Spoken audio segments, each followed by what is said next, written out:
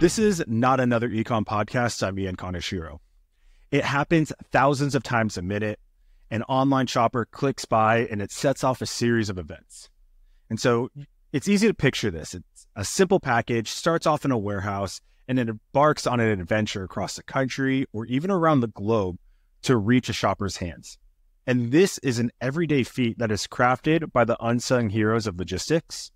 And in today's episode, we're joined by one of these heroes, Kevin Lawton, the founder of the New Warehouse. And starting as a temp in 2012, Kevin quickly climbed the ranks in distribution and operations management.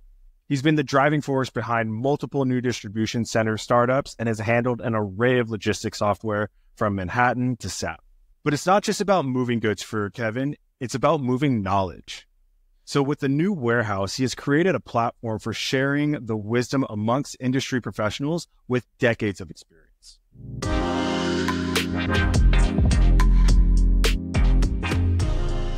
Kevin, thanks so much for joining us today. Yeah, thanks for having me. Definitely happy to be on here and talk all things, I guess, logistics and warehouse today. Yeah, so Kevin, would you give us a quick background synopsis of you, the New Warehouse, and kind of kick us off that way?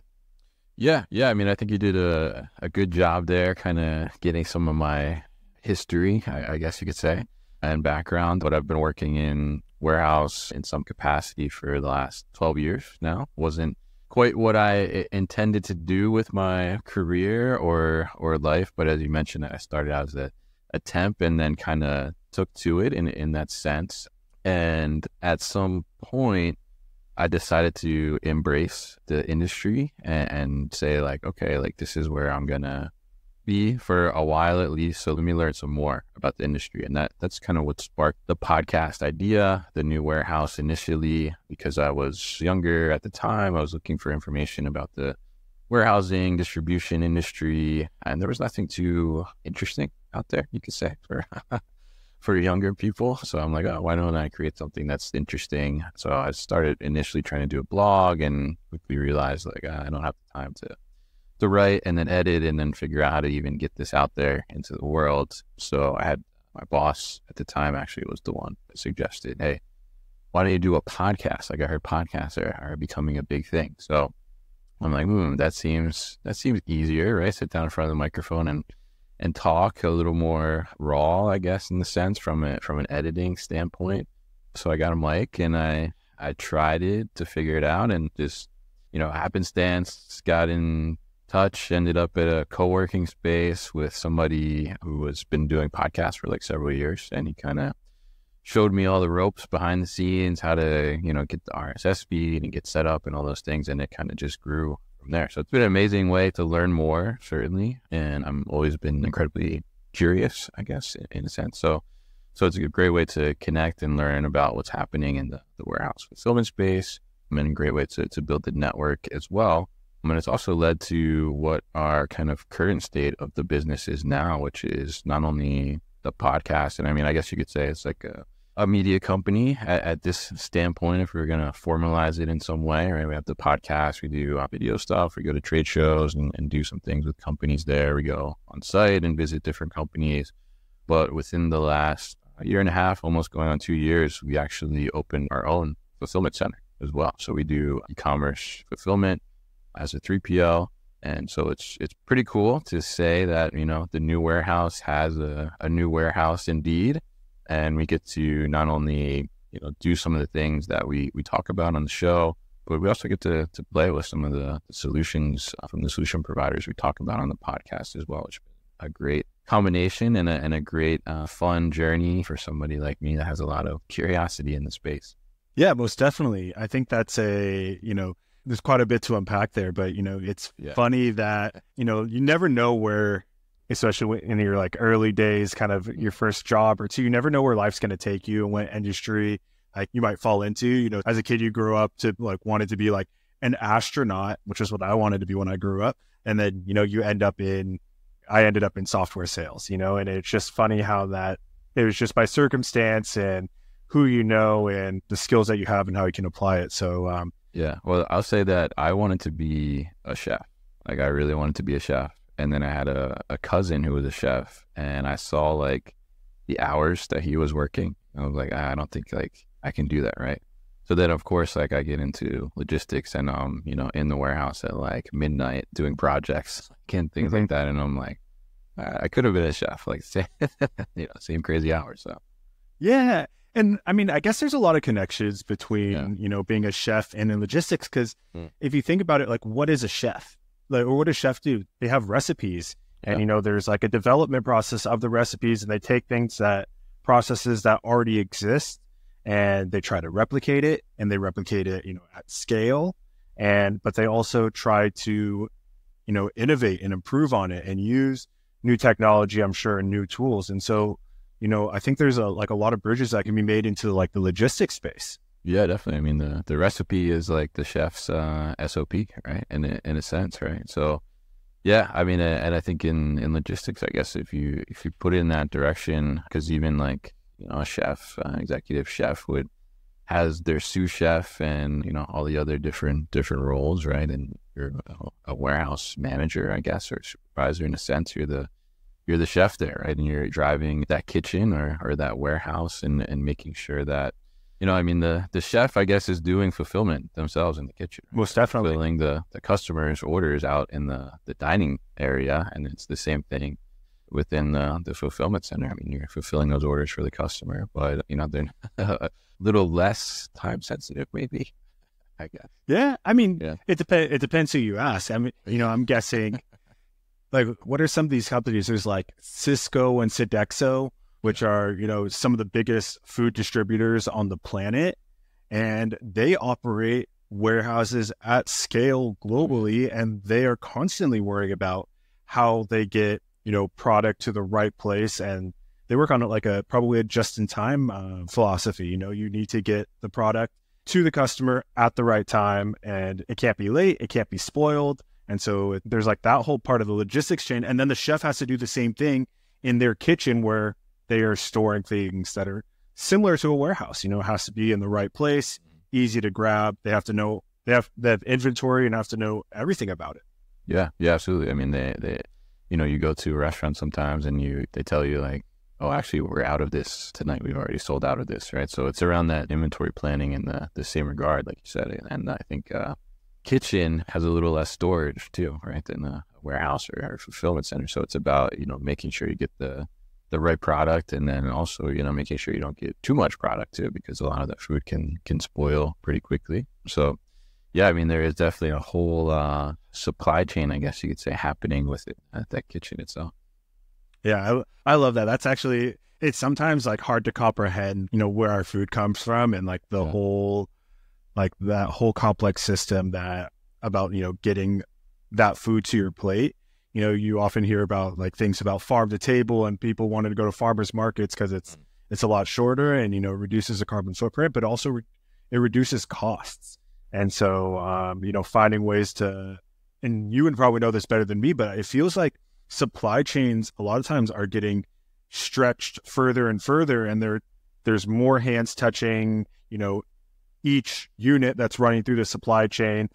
People have to take their cut off to the companies, and people have to take their cut off the top, and that ultimately goes on to the customer. Oh yeah. Yeah, absolutely. I mean, the more you try to do for the customer, the more cost there is, essentially. It's interesting. I teach as well, and I'm teaching introduction to global supply chain this semester for the first time. We spend a lot of time talking about logistics cost versus customer service level trade-offs, right? And I think it goes back to what you're saying there. I mean, it's, you have to understand that at what point does you can't necessarily satisfy every customer 100%. You may have some customers that want that product in, same day, or want it in a couple hours, but if the percentage of your customer and order volume is not driving towards that, and it's just a very small percentage, then you may have to say like, it's not worth it to figure out and build out this infrastructure to make that happen for 1% or order volume, something like that. I mean, And you have to just say like, okay, we can eat those lost sales if we need to eat those lost sales, right? So it is about finding that balance because like you said, I mean, the more things you add in place and the more, sophistication or shipping service levels you add, the more infrastructure you have to build down. You start to add additional fulfillment centers or 3PLs within your network. You make your supply chain a lot more complex. Those costs are going to increase, right? And then, like you said, at some point, it's going to have to go and pass off to that consumer as well, right? And then at what point is that breaking point where that price reaches a point where you see some consumers that just are not interested at that price point anymore. So it is a difficult balance, and I think it's increasingly more difficult as we see larger players in the space, especially, right? One of them begins with an A for sure, right? Amazon. So, as we see them like push towards, faster delivery and things of that nature, like it drives the consumer mind and empowers the consumer more, right? Because they know that like, hey, like it's just possible, right? Like Amazon's giving me stuff like next day or even like in my area now, like I can get overnight delivery. I can order it at 11 p.m. and it's on my porch by like 8 a.m. the next morning, right? So, that's going to push consumers to drive that expectation from other brands as well that are not on Amazon or through their own channels, right? Which makes it increasingly difficult for those brands to compete and keep up. So it's about figuring out where does your consumer and your customer really lie within those kind of logistics expectations. And, how can you best optimize for those costs, whether it's through, doing your own fulfillment or, creating a great partnership network, whatever the case may be. But there is that difficult balance in finding out what's that sweet spot for my target customer. Yeah, I mean, most definitely. That Amazon is either one of the biggest or the largest logistics network on the planet. Yeah. Right? Huge. But you also pay for it. It's really funny, people in the e-commerce space, I speak to Amazon sellers all day and to, people like you as well. And we're kind of aware of that idea that, you pay to play. I can't get that overnight from Amazon. And oftentimes, unless it's something that's, from a really large company and it might probably has like map pricing or MSRP and like an Apple AirTag from Amazon, that's going to cost the same whether you buy it from Amazon or whether you buy it from Walmart or wherever. Most of these other items can be more expensive on Amazon. And you realize that at the end of the day, you end up paying for the convenience. My mom, for example, thinks that she's like, oh, Amazon is so much cheaper than everywhere else. I'm like, is it? Like, how do you know that? Have you been price checking? And she hasn't been. It's just this brand perception that Amazon has done such a good job at saying, look, we are affordable and fast. And so what does that mean to, people like my parents? It means that they are cheaper than everybody else and they'll still get it to me in 2 days. And that's not necessarily the case. I'm happy to buy it from a different retailer and get it, later in the week, next week, or even go pick it up myself. That you can do it for free at, Target, which also doesn't necessarily have the best deals always, but also very good at brand perception. It's just super interesting how these companies have leveraged their logistics to the point that we still think we're getting a good deal. Right. Yeah. Yeah. I mean, I think it's interesting because you think about a product and like, I want to buy something. And I think, the consumer perception is like to go to Amazon first in a sense, right? Because I think it's one thing, it's the convenience, like you mentioned, but then the other thing too is that, like that Amazon is going to have it, right? Right. That's the other thing too, right? It's, you look at that, like, I mean, there's been so many times where, I walked into a store looking for something, the store is out of stock and I ordered it from Amazon right in the store, right? So it's that store lost a sale, but, I knew like, oh, Amazon's going to have it.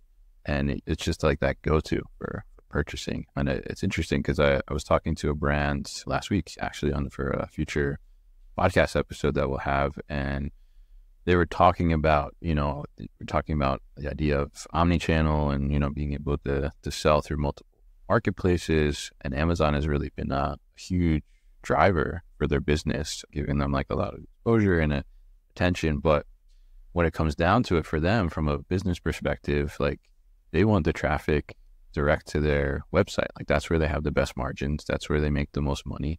But they have a product that it's like a food product and it's harvested from a farm. So, when it comes down to it and inventory is low, like they wish that like, hey, we're only pumping orders through our website, but it's like they have to shut every channel down except for Amazon, right? Because they're on SFP, seller fulfilled prime. So, they don't want to lose that because that is a lot of eyeballs. It is a lot of attention, right, to their brand and product. And even though they're not making the best margin on it, right, it's still that traffic and attention that, is going to either, bring in those first time customers potentially, or whatever the case may be, have repeat customers or people that just like to shop on Amazon. So, I mean, it's very interesting to see how they've, positioned themselves in the market to just be that convenience factor and just that ultimate go-to. I mean, I don't think, you can't really have a discussion around e-commerce, logistics, anything like that without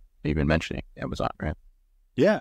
I mean, Amazon has their hand in, so many different types of businesses. We were talking about logistics before through FBA, but what you're talking about here is them as a marketing channel, right? I'm a new brand. I want to get in front of as many eyeballs as possible. I'm entering essentially it's like a swap meet that is Amazon in order to reach as many customers. It's the same thing in that if, back in 1995, if I had a new brand and I'm, making, I don't know where we're going with this, but jamming jelly in my garage and I want to start putting a label on it and getting it out there, I would take it down to the swap meet. I'd pay the swap meet however much money in 1995, and that would be part of my marketing channel. And so now I don't have to do that. I can pay Amazon the 15% plus whatever FBA fees and my inbound shipping fees. But the 15% is, they call it a referral fee for a reason. Yeah. They're taking that commission off the top. And they're not the only company that does this. Uber Eats and DoorDash do it with your favorite restaurants in your local area. And, companies end up paying a lot for these marketing costs. And people are like, we're not marketing. It's like, if you're selling on Amazon or you're a restaurant, delivering via Uber Eats, that is a marketing channel. And we have to like chalk it up to as much. And then that in itself also ends up putting that extra cost on the customer because you're also paying a delivery fee and everything on top of that. Yeah, absolutely. And I mean, it's a really interesting point because you see too, like some businesses, I mean, you talk about the Uber Eats, DoorDash, kind of some local businesses, like, you don't want to be on there, right? But I mean, it's kind of, it is a little bit of, I would say, the wrong play from that marketing standpoint. So, I mean, how many people are ordering on DoorDash every day, right? To get, whether it's lunch or breakfast, whatever, dinner, you're missing those eyeballs at least. Like, I mean, there's so many restaurants that I would say like I discovered or found on DoorDash that I otherwise probably wouldn't have known that were in the area or wouldn't have known that or even like stopped in, right, to know, right? But they had just happened that they were on DoorDash and they had like a certain food that I was looking for. So yeah, I mean, it's really important to take that into consideration from a brand perspective. And, I think ultimately like it does come down to, the customer's pocket as well, like as you mentioned. And I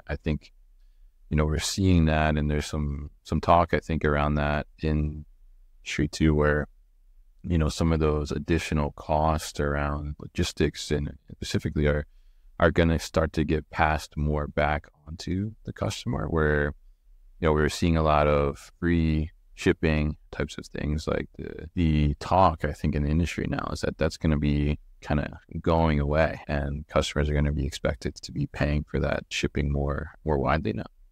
I haven't heard so much as that. Can you unpack that idea a little? So, that means that, because like a lot of times the free shipping, customers are paying for that at the end of the day, right? You're just building that into your price. Yeah. Yeah. I mean, it's built in there, but I think it's from the marketing standpoint, right? It's, the customer has the idea that it's free, right? And I'm paying for that shipping, right? But I think that way things are going. And I think a lot of what is driving this too, from what I'm hearing in conversations I've had, is that just the overwhelming surge in returns.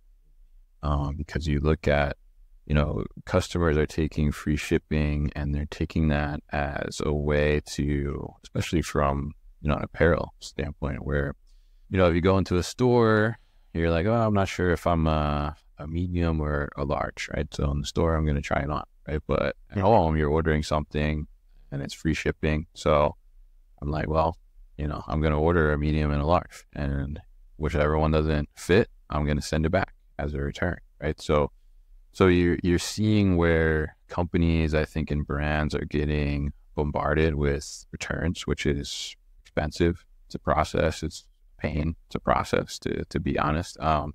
And I think that they're going to start to push more on that charge for shipping to kind of, in a sense, try to, I guess, die down the amount of that happening, where people are ordering multiples and then just returning like what doesn't fit, right? To try and navigate that in a different way. And then I think on the return side too, I mean, you're going to see where potentially now, instead of having free returns, right, maybe there might be like a charge to return, or you're going to see some more creative ways. And I think a lot of that is happening already. I mean, see, UPS just acquired Happy Returns. So I think that is going to be really interesting, because, Happy Returns really acquired by PayPal just within the last year. And now UPS has taken it, which makes a lot more sense. But I think there is like a real kind of a disruption in the industry for returns going on, because, to make it more easy to return and more cost effective for the companies as well. Because, you look at returns, and especially if you look at apparel or something like that, seasonal, if you get that return back, there's like a very, very small window that you can actually like reutilize that inventory again, right? If you're getting something that's like a jacket returned, and it's, coming back and about to be spring, like what is the likelihood that, hey, you can turn around and resell that jacket again this season? So, I mean, I think that's kind of what's driving that. So, I mean, it'll be interesting to see for sure. I mean, I certainly see like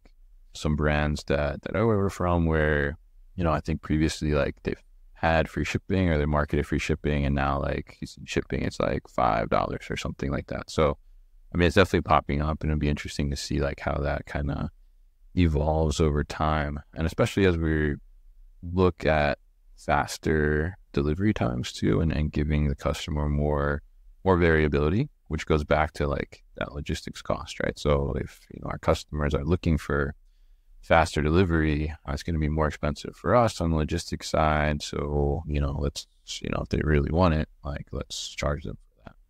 Yeah, I think that idea of having a bit of an upsell to get the service that I want is fine with me. But also, if you're going to give me a $3 break on something that I don't need tomorrow, then as a consumer, I'm happy to take it.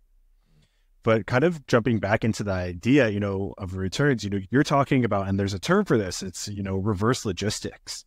How do we get that item back from the customer and back into a fulfillable model? And I think what, a lot of times consumers don't think about, don't understand why it's so expensive to do so, is because one of the most expensive parts of the logistics or delivery process is the last mile. And so with that logic, what that means is, on the flip side, what's one of the most expensive parts of the reverse logistics?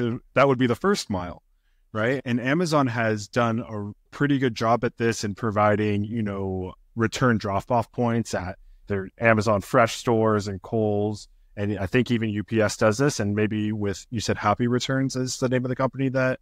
Yes. Yeah. And so that's probably a little bit about like what they do as well. And so they put the onus on the customer to get that first mile taken care of, because that will be a bit cheaper than, scheduling a pickup, sending a truck there, and then taking it back. But then like what we don't see is the fact that it's probably going to go on 4 different trucks before it goes to some warehouse somewhere. And then you have a person standing there, opening the box and checking it back in, maybe repackaging it. And there's this whole system that we can't see. Yeah. Yeah, absolutely. I mean, I think it's really interesting. And I think it's, super smart how Amazon did that to try and mitigate those additional costs. Like even, you saw, I don't know if they still do this, but when they started doing the Kohl's partnership to drop off the returns, you would go to Kohl's, drop it off, and you would get like a coupon for Kohl's, right? So it's like incentivizing the customer to go and do that because of the cost savings there. But I mean, to your point, the returns is from a process standpoint is not easy, right? From a logistics standpoint to handle. It's one thing to, figure out how are you going to get this product from the customer back into our possession as a brand in some way. But then when you get it, there's a whole another process. It's not I don't think consumers realize like it's not as easy as, take that product out of the box and just put it back on the shelf, right? I mean, depending on the product, like it has to be inspected. Was there anything wrong with it? Was it potentially just closed? Was it worn, right? Do you have like deodorant marks, or is there a stain on it? If the customer said there was a damage to it, you have to look back and see, was there a damage, which can take time. I mean, that inspection process it's a one-by-one process, right? It's not like you're taking 10 returns from this company and you're just checking them in the system and throwing them on the shelf. You have to look at all those pieces and figure that out. And it's time consuming and it's messy in a sense, in some ways, depending on what type of product you deal with. And then there's the whole side of if that product's not good to put back into inventory, whether it is damaged or has been worn or we don't sell it anymore at this point, it's out of season.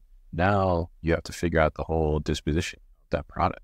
Where is that product going to go now? Are we going to, and a lot of companies are moving towards like a e-commerce type of program where you have lightly used products or they're repairing product and then reselling it as a refurbished item, or is it going to get donated? Is it just going to get scrapped and damaged? And you see a lot of waste getting generated through that. I mean, we talk about apparel. I know there's a whole conversation about a bunch of apparel, like, ending up in just third world countries, not getting recycled or anything like that. I mean, it's interesting and it's a very complex part of the supply chain and logistics overall. And a lot of times too, I mean, that stuff like your returns is because it's so time consuming.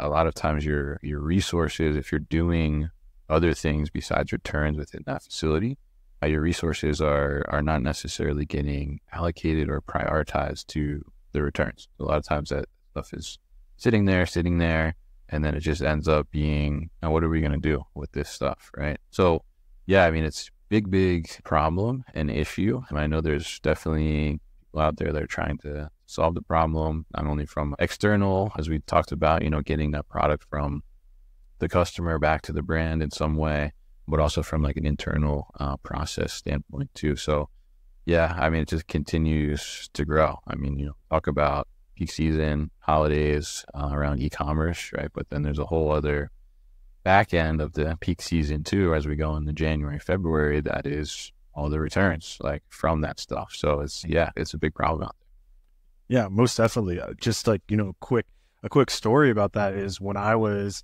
15 or 16, I was working for kind of a family business that was doing like sports apparel and memorabilia and things like that.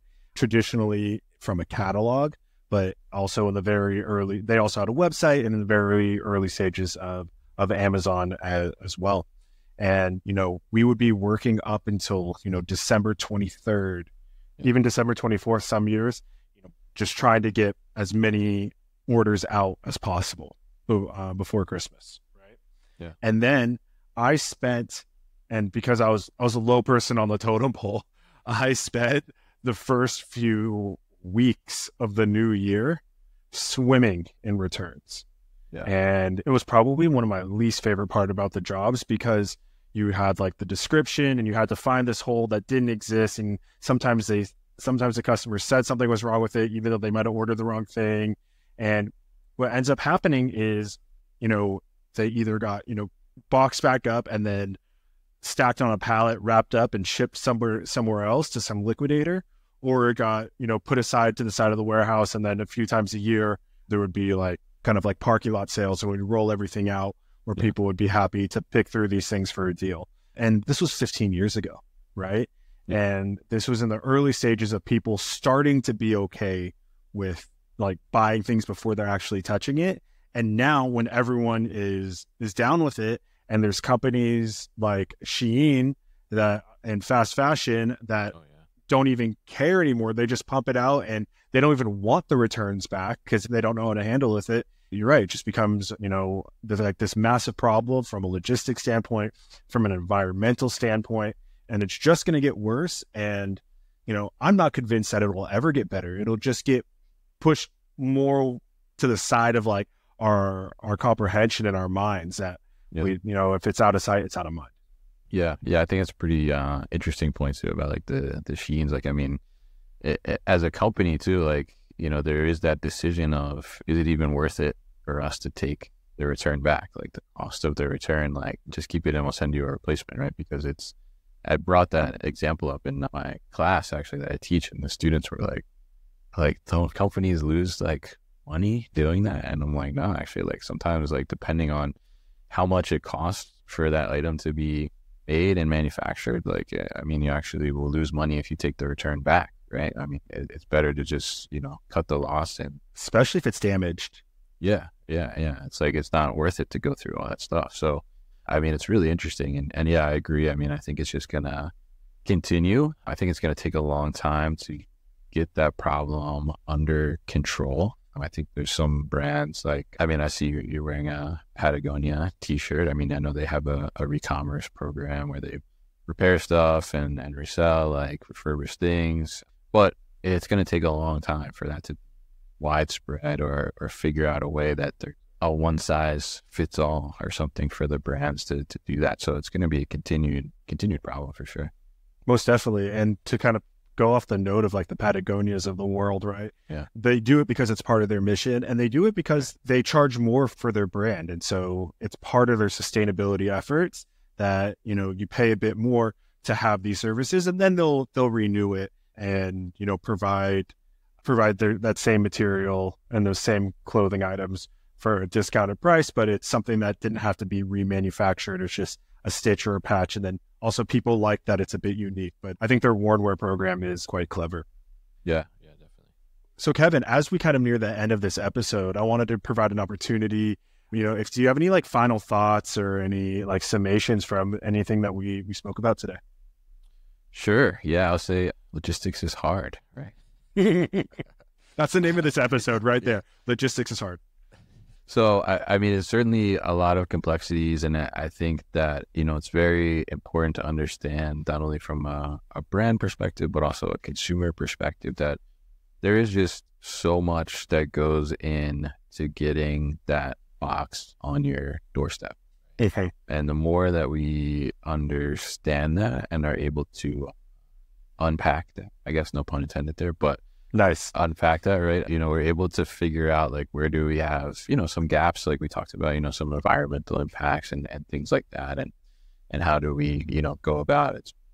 Maybe smarter consumers, but also, as a brand providing better too, and leveraging partners that make sense to bring that better, not only consumer experience, but overall like business experience too. So yeah, so I mean, I think it's really important to note that and understand the complexities and understand, what options are out there too, as well from a solution or partner perspective, continuously try to make your overall supply chain better.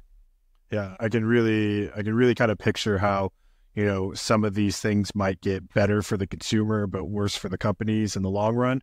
But you're right. I think, back in the day, UPS used to have their slogan, I think, we love logistics. And I think they changed it because they realized that logistics is hard. Yeah, it's funny. I haven't seen that or heard that in a while. So I wonder what happened to that. Yeah. Because they figured it out. They figured that they don't love it anymore. Yeah, it's like a love-hate relationship. For sure. Maybe they're on the hate side right now.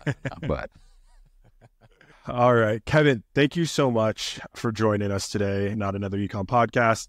It was really great speaking to you about, kind of the inner workings of the logistics change and of the logistics and supply chains and learning and being able to pick your brain. So again, thanks so much for joining. Yeah, thanks for having me on, and definitely I appreciate it.